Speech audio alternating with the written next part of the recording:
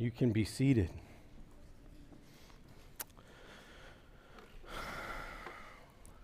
So we are on our second message here about finding hope, and we are looking at finding hope when you're hurting. So I want to open up with this question.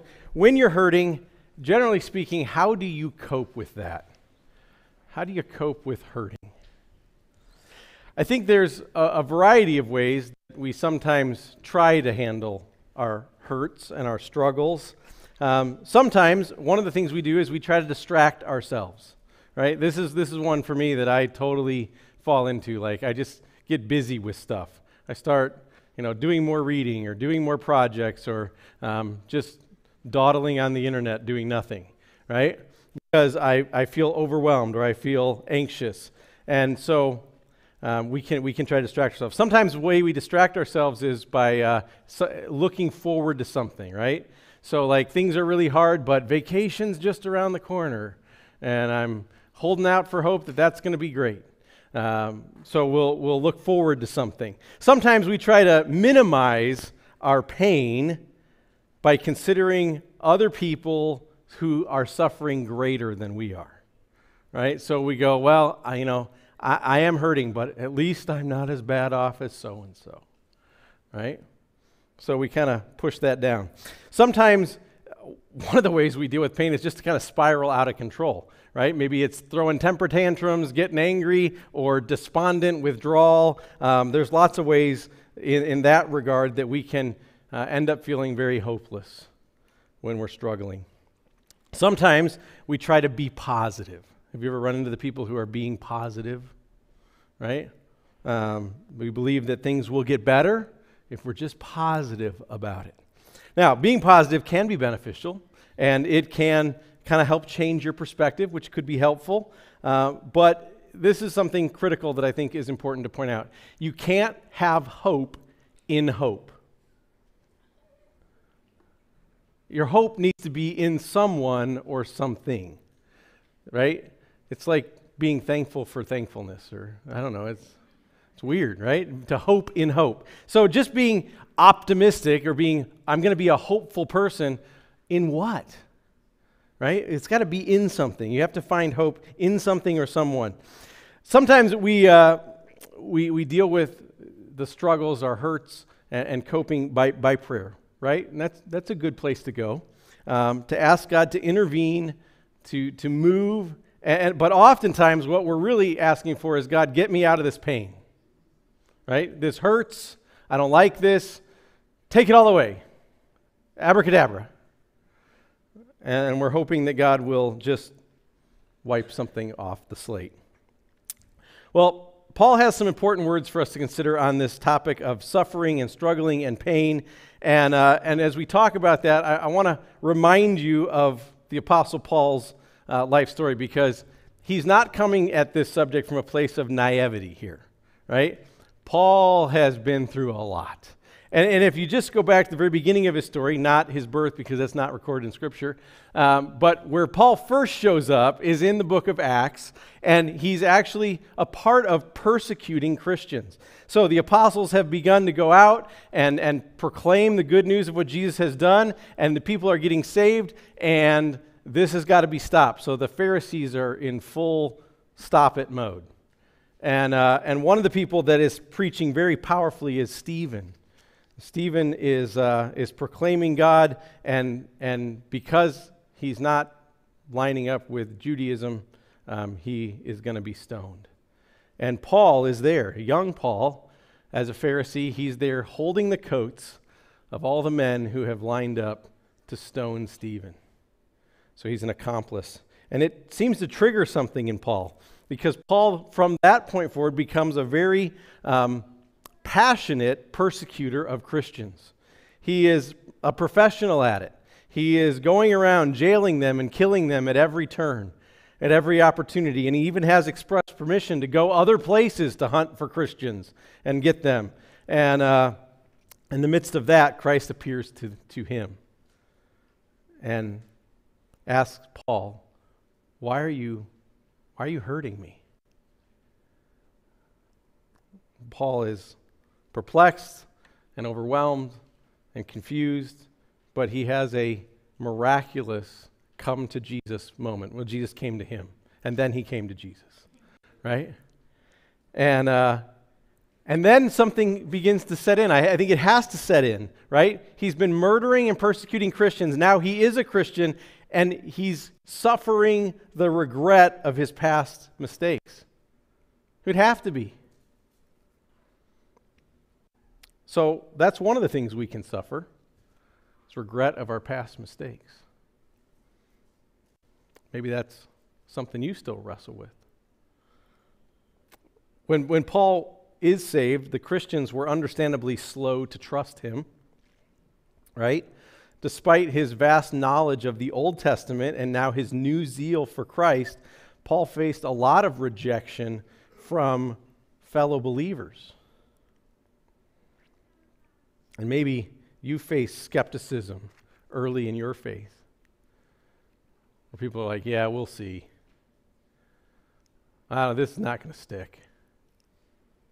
It can be tough. After a period where Paul is discipled and he begins to grow and begins to have a little humility and starts to go at it and begins to teach with power, he becomes hated by the world. The church begins to embrace him, but the world hates him, and he's now the one being hunted and beaten and imprisoned for the gospel. He faced a lot of persecution for his faith. It can be really tough when we stand for Christ. You can pay a high price for that. Christ suggests that's going to happen. If you're really standing for him, there are going to be people who hate you. That's another way we can suffer, right? Later in Paul's ministry, he has a ministry partner named Barnabas. And they're doing stuff together, everything's going great, and then they come to an impasse. They come to an impasse over who's going to come along with them and who's going to be mentored by them. And Paul wants one person and Barnabas wants somebody else, and they part ways. And it can be painful when we're butting heads with fellow Christians and can't seem to get on the same page and ultimately part ways. And maybe you've had experiences like that as well. I think most Christians have. And it's heartbreaking at times. So it's crazy how often it feels like ministry, which is you're going, man, this is what God has called me to do. It ends up feeling like you're pushing a boulder up a hill. And it's a good way to get crushed. It can be very challenging. So based on all of that, and then you know Paul's been through a lot, but then he goes into, at one point, a discussion of the thorn in his flesh. Have you heard of Paul saying, there's a thorn in my flesh that I've been wrestling with?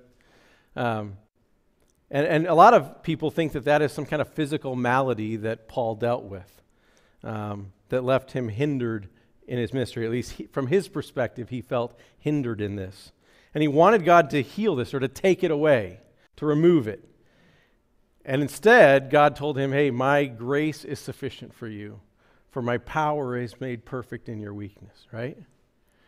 And I'm sure that was not the answer Paul was looking for, right? Because he was praying, God, take this away. He wasn't praying, but Lord, your will be done.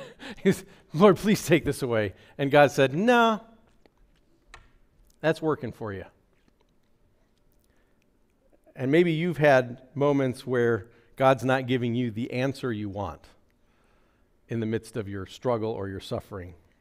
So I say all of this to say that when Paul talks about suffering and hurt, he knows a thing or two because he's seen a thing or two, right? Like the insurance guys. So with that established, now I want to invite us to look into Romans chapter 8. So if you have your Bible, we're going to go to Romans chapter 8, verses 18 through 25. And we're going to look at what Paul talks about in suffering. Yes, there's suffering, but there is hope even when we're hurting, even when we're struggling. And there's numerous passages that are similar to the one we're looking at today that Paul mentions. So, Romans chapter 8, verse 18 says, For I consider that the suffering of this present time are not worthy to be compared with the glory that's to be revealed to us. So the first important truth that we encounter here is that about suffering is that suffering is temporary. I remember as a teenager having wild emotional swings. Did anyone else have wild emotional swings as a teenager? If you're a teenager now, you don't have to admit it. We'll just pretend like it's not happening, right? But I remember feeling like massively overwhelmed by things that in the grand scheme of things were really pretty silly, especially as you get a little more mature and have a little bit of perspective. You go like, okay, a C on that test is not the end of the world, but it feels like the end of the world, right? So we have things like that. And so in those moments, one of my mom's favorite things to say was, "This too shall pass." And I'm not sure if she was saying that as much to me as to herself, like eventually he's going to stop doing this.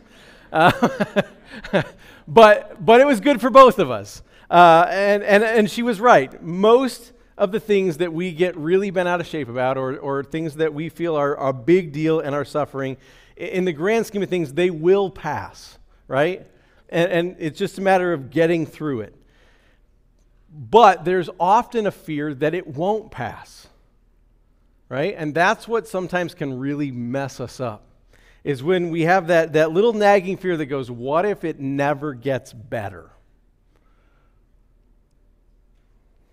And I think a lot of us feel like we could make it through things if we just knew how long we had to make it, right? If there wasn't some ambiguous maybe end date, we go, okay, I can do this. But that ambiguous maybe end date is killing us in terms of being able to persevere. And sometimes, we all know, pain can last a lifetime. That is a possibility. Here's the thing. We're going to last a lot longer than that. It's not all about this lifetime. All of us are made to be eternal beings. We are going to live forever. From the point we're born, we're going to live forever. The question about that is not if we're going to live forever, it's where we're going to live forever. That's the absolutely critical question. And the good news there is if you're a child of God, this is as bad as it's ever going to get. Right? This is bad.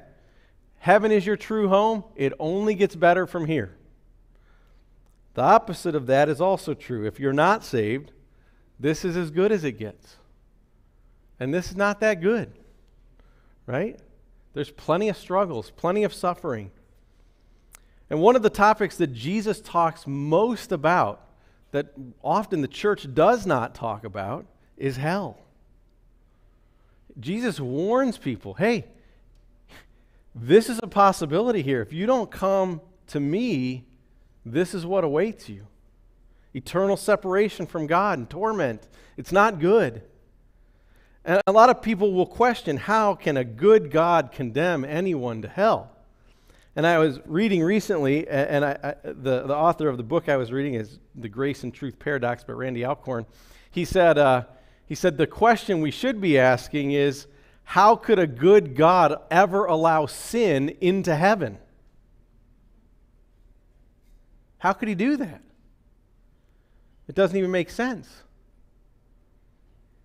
So God offers us eternity with him by faith in Jesus Christ, but you have to be made righteous through the blood of Jesus. And we receive that in faith when we put our trust in him, proclaim him to be Lord of our lives. God's not going to make anybody accept that gift. So the choice is ours.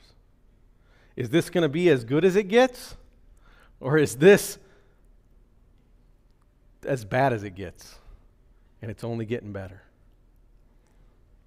While Paul openly admits that there is suffering in this present time, he also makes it clear that for the Christian, not only is suffering temporary, suffering is going to be ultimately replaced by glory. Replaced by glory. It isn't that suffering is insignificant, but that in comparison to the glory that's coming, the suffering we've endured is hardly going to be worth mentioning. I think we've all had things where we've had to wait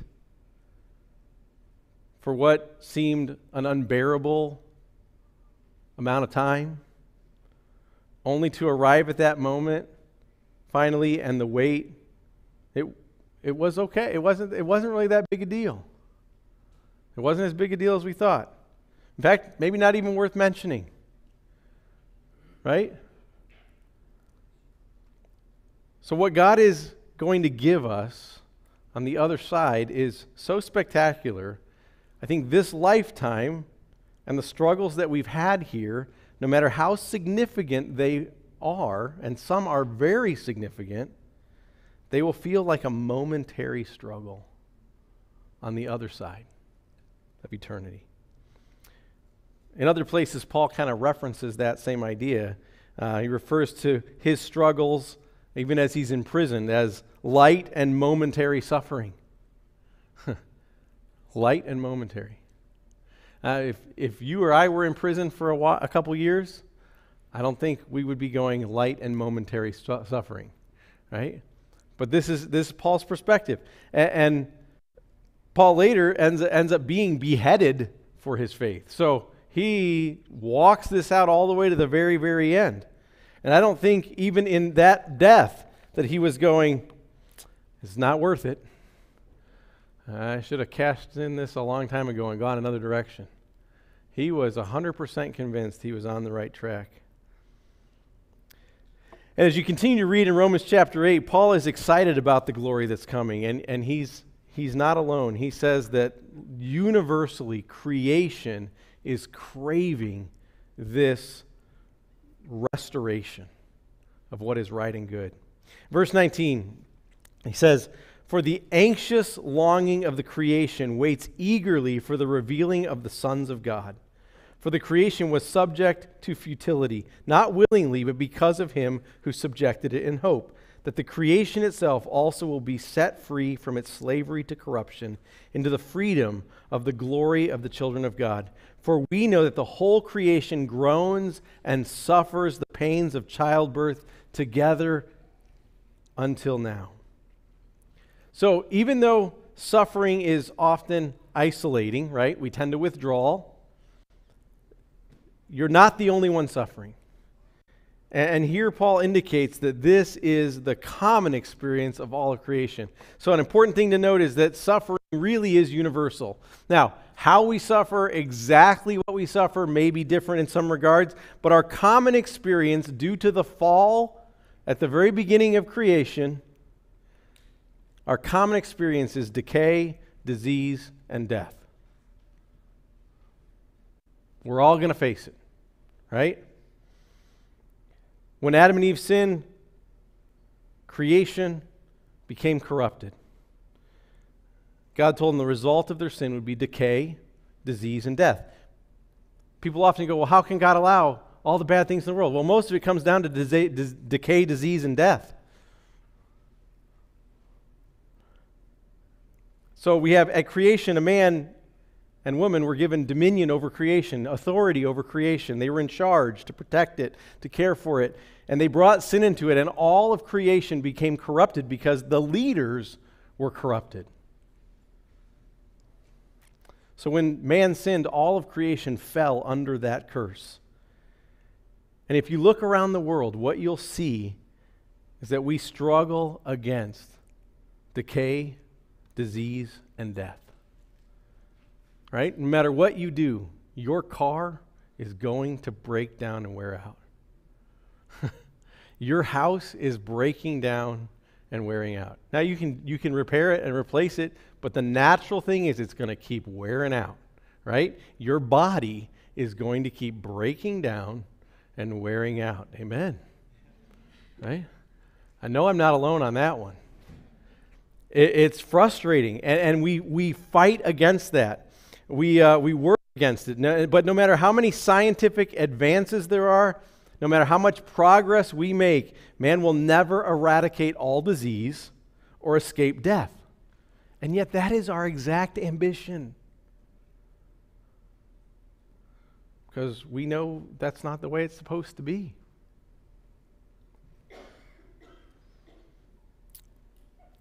We might do things that make us healthier, but Scripture says that it is appointed to man to die once, and after that, judgment. Right? No one is going to discover another way to live eternally without Jesus. It's not going to happen. Only Christ has conquered death and swallowed up the grave in victory. Only Jesus. And He's the only way. And like the rest of creation, we long for everything to be healthy again. And while many people are trying to accomplish that on their own, only Jesus can redeem this world. He is our hope. And redemption is coming for creation, for the children of God. So when Christ returns and salvation is complete, we will finally have total freedom from sin, freedom from Satan, freedom from the curse. There will be no more decay, no more disease, no more death ever. According to Revelation 21, we'll be living in a new heaven and a new earth and new bodies. And then there's some really good news finally in all of this Romans passage. It gets even better. Paul says that even though that is all future, we can have the hope of heaven even when this world is suffering. We can have a home because we already have a taste of what is to come. We can have a hope because we already have a taste of what's to come. So let me ask you this. Did you ever grow up where if your mom was in the kitchen making something sweet, that once in a while she would go, hey, does anyone want to lick the beater? Yeah. I loved that. So if I heard the beater running, I kind of would make my way to the kitchen, see if there would be a beater up for grabs. But in a family with 4 other kids, like you had to figure out ways to distract other people so there was less competition for the beater, right? But I loved that when mom would go, hey, does anyone want to lick the beater? And if you could get rid of everybody, then you got 2 beaters, and that was even better, right? And I was reminded of this because yesterday as I was working on this message, I was sitting out in the front room, and Melissa comes walking out of the kitchen, and she's holding a beater with cake batter on it. And she goes, hey, no one else is home. Do you want one of these beaters? And I was like, yes, I do. Yes, I do. I was excited. And what's funny about a beater is there's not that much cake batter on that thing, right? I mean, really, when it comes right down to it, you lick it all off and you got 1/3 of an ounce. You would get more cake batter with a spoonful. Like even a teaspoonful, you probably would do all right getting about as much, right? There's hardly anything on there. It's just a taste, but it's enough to make you start anticipating what's going to be coming out of the oven in a little bit, right? You go, oh, that was good. This is going to be good. And that's kind of what Paul is getting at, that same idea, when he continues Romans 8 in verse 23. He says, and not only this, but also we ourselves, having the first fruits of the Spirit, even we ourselves groan within ourselves, waiting eagerly for our adoption as sons and the redemption of the body. Now, when he says the first fruits, what are the first fruits? It's when you're about to have harvest, and the first part that's ripe, you're going out to get that and going, okay, this is going to be a good harvest or a bad harvest. You're going to get the first, and you're going to see what you got here, right?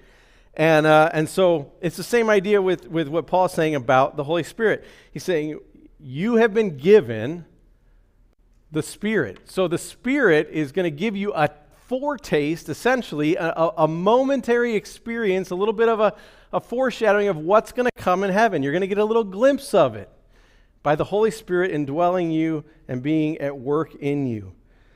So when Christ promised that he would send his Holy Spirit to live in us, to guide us into truth, to make us one with him, we're getting this little taste of what heaven will be like. It's a small taste. With salvation, we're born again, or we're made new in a sense, but not in the finished sense, right? Like a resurrected body. We're getting there. When we're adopted, it talks about us being adopted as sons and daughters, but not fully adopted until his kingdom comes. But this little taste of the Spirit in us gives us great hope. And we draw close to God in those moments when we experience the presence of God. When we get a sense that God is speaking to us, right? You go, ooh, I feel him. I sense him. He's near. He's in me. When we feel the weight of our sin lifted, that's a Holy Spirit moment. When we get a little experience of his love and his peace washing over us in just the moment we need it. It's a little taste. We get a glimpse of so much more that's coming ahead, and we struggle to see it clearly, right? Because we don't know exactly what it's going to be like. We have a hazy image, right? We know it's kind of like this earth, but no death, no disease, no decay, no corruption. But having that little glimpse gives us hope for what is yet to come. In verse 24, Paul continues, he says, "For in hope we have been saved, but hope that is seen is not hope. For who hopes for what he already sees? But if we hope for what we do not see, with perseverance we wait eagerly for it." So we don't have heaven yet, right? It's not here. If we hadn't, we wouldn't. If we had it, we would not be hoping for it. We'd be looking at it. But one day, it will be a reality for those who have confessed Jesus Christ as Lord and trusted in his death and resurrection to pay the debt of their sin. And the promise of eternity with Christ is one where there is no decay, no disease, no death, no sin. And it's hard for us to imagine such a place because we are so accustomed to those things, right? We intuitively don't trust people. Why? Because sin's a reality, right? But there is a place where there is only peace, no war. A place where there is joy, no sorrow. A place without corruption, without pollution, without jealousy, without competition, without anger. There could not be a better place to explore all of who God is and all of what heaven is and all of what relationships are meant to be than heaven. It is an incredible thing. A place where the lion lays down with the lamb. A place where the little child can play with any and every animal, even a venomous animal. A place where everyone is a friend and no one is an enemy. A place where everyone is redeemed. We're all going to go through difficult things in life. But there is a hope found in one person, Jesus Christ. And when we know that better is coming, which is what he promises us, which is what he guarantees by the Holy Spirit in us, we most certainly can endure with hope. We can endure with hope. When Paul wrote to Titus, I want to close with this scripture. He was encouraging Titus in these same things. Titus chapter 2, verse 11 through 14. Paul wrote this. He said, "For the grace of God has appeared, bringing salvation to all men, instructing us to deny ungodliness and worldly desires and to live sensibly, righteously, and godly in this present age, looking for the blessed hope." What is that hope? "And the appearing of the glory of our great God and Savior, Jesus Christ, who gave himself up for us to redeem us from every lawless deed and to purify for himself a people for his own possession, possession, zealous for good deeds. Christ has showed up. He's going to show up again, and he's going to show up to redeem us all. That we would be adopted as his heirs. So the coming return of Christ gives hope to the Christian no matter what struggles we're facing. It's not to diminish those struggles, but to say there will be an end date. There will be an end date. You can make it. Hold fast. Don't give up. No matter what struggles you're facing, everything is going to be set right. So I would just say to that, if you are not saved, today can be your day of salvation. Today can be the day you put your hope in Christ. Today can be the day you receive the Holy Spirit to live inside of you, giving you that first glimpse of the Holy Spirit that's to come and what's all to come. So I want to ask you this. This is what it's going to look like. If this is your moment to become a Christian, to follow Jesus, the first question is, are you willing to admit your desire to rule your own life, which ultimately is sin? Can you admit that? Are you willing to confess Jesus as Lord? Will you put your trust in Christ's sacrifice for your sin, and will you commit to following Jesus? Sometimes we make it a lot more complicated than it has to be. But really it comes down to just going, all right, I do want Jesus on the throne of my life, and I'm going to follow him. My way doesn't work. And if you haven't figured that out yet, I pray to God you will soon. Because following him is the only way. He said, I'm the way, the truth, and the life. No one comes to the Father but through me. So those are the basics.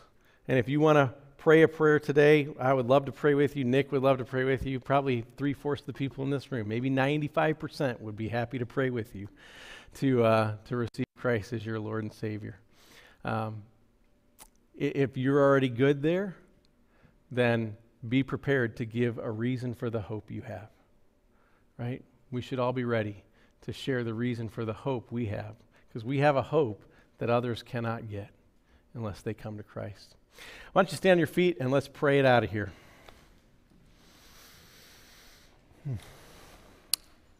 Lord Jesus, we thank you for the hope that you do offer to us, that you would be so kind and so gracious. Scripture says that, who would die for an evil person? You did. Even while we were yet sinners, you died for us. So Lord, I pray that we would have a gratitude towards you. And Lord, in the midst of whatever struggles we're facing, Lord, that we too would be able to see that your grace is sufficient, that your power is made perfect in our weakness, and that we have a hope of something so much greater than the sufferings of this life. And Lord, we know that even in those sufferings, sometimes you're going to just walk through them with us, but sometimes you're going to move in magnificent ways for your glory. And so, Lord, we trust that you know exactly when that is, and you will move, and that we will be given opportunities to praise you for the powerful works of your hand. Lord, I pray that salvation would be on our hearts, or that the hope of heaven would be, at the forefront of our minds, and that we'd be ready to share the reason for the hope we have, which is you. So, Lord, just use us, move in us, and allow us to reach others for your kingdom. And we pray it all in Jesus' name.